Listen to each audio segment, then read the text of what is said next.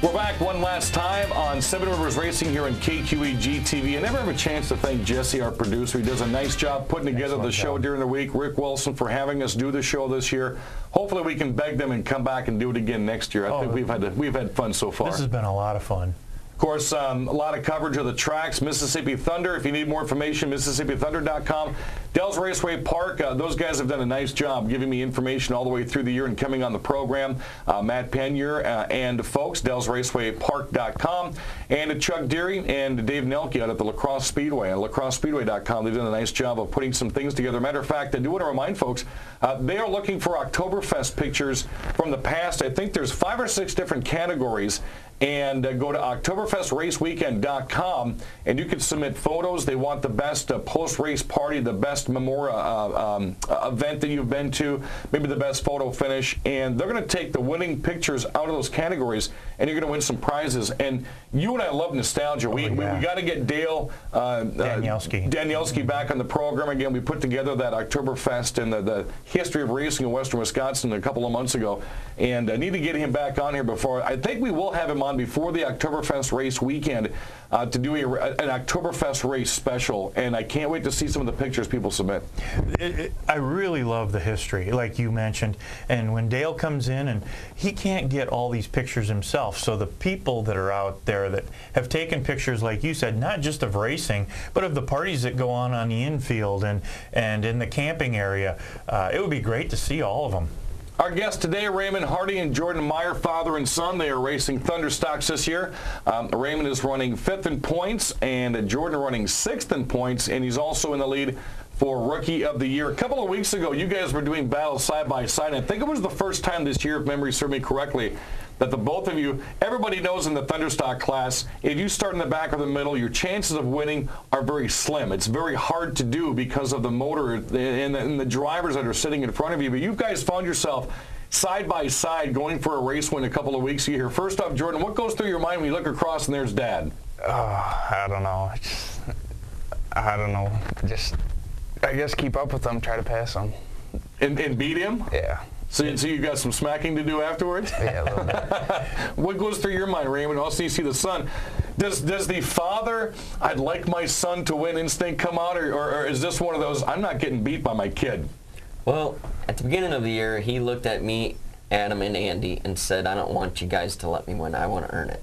Nice. It takes a real man to do that. I mean, right. I'm not even going to call him a boy. I mean, it takes a real man to do something like that. And I think he's shown it this year. I mean, how do you? And look at Dustin Bangstag as well. He was Rookie of the Year last year, and he's in the top 5 in points, or top 6, 7 in points. And then Jordan's following that up. I mean, here's a guy going for Rookie of the Year that's also in the top 5 for points. He's really surprised me this year. I mean, when he gets out in front, I mean, I don't think he can be caught. I mean, I think Andy might be able to run him down and catch him and pass him, but other than that, he's going to check out. Do you find yourself spending a lot of time off the track thinking about the laps, especially before the season happened, how you were going to get around the racetrack, and then when you're on the racetrack, you're usually using that visualization?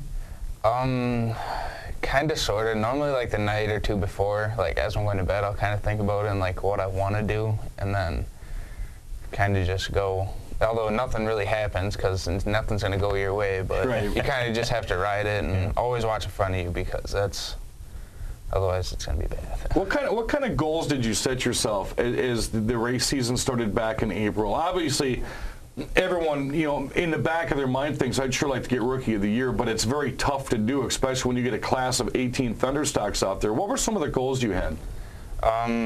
First, it was just finish top 10 in points. That had been cool for me, but and then Rookie of the Year, of course, and then just feature win. That was probably the biggest one.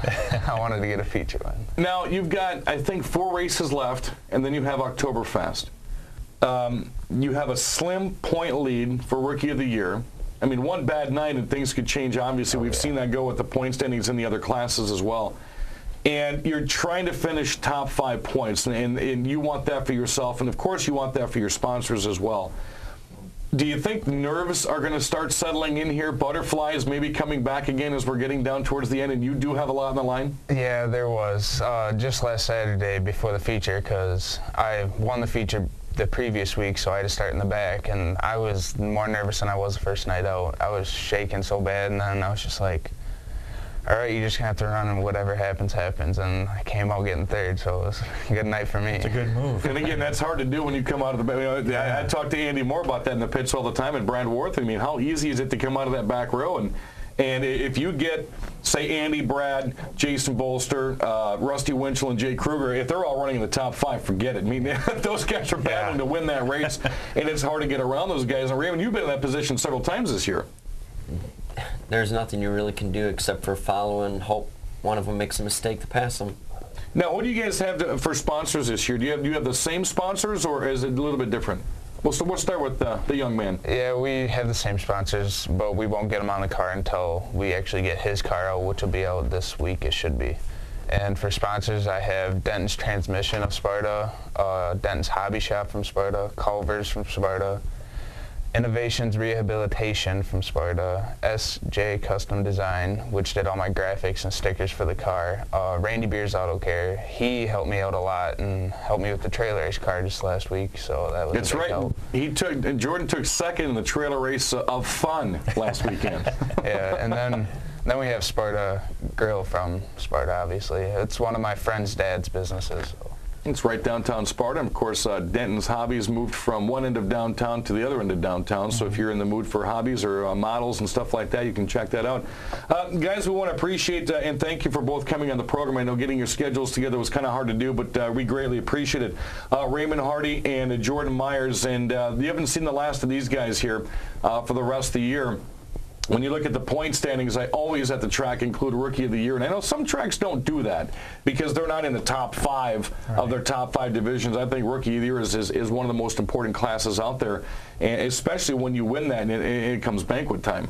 Rookie of the Year is very important in any division because it can launch you perhaps into the next division. It'll help with sponsorship, and it gives you a sense of pride that you can carry the rest of your racing career. Well, we're going to set you up on Saturday on AM 580 WKTY. My race report comes your way from 4 to 5. We'll get you set for what's going on that night. And also at Adele's Raceway Park. Remember, Friday night, Mississippi Thunder Speedway in Fountain City. If you are from La Crosse County, show proof of ID and you get in for free. No questions asked, and that's going to be a great time because they always put on a great show. So you can always check us out at youtube.com/7riversracing, and there's an email if folks have questions. Yes, if you ever have a question or want to ask anybody anything out at the racetrack, go to www.fansarena.com/7riversracingshow.html and ask any question. It's just a simple little form. You fill it out, you click go, and we'll be glad to answer anything. Alrighty, for Raymond Hardy and Jordan Myers going for Rookie of the Year, and Al Losium, Dan Dykert, thanks for joining us in the program. Couple of weeks left. Start making plans for Oktoberfest, the Fall Fest down at Rockford, and your favorite racetrack. We'll be back next week with more racing here in Western Wisconsin on the 7 Rivers Racing Show here on KQEG TV.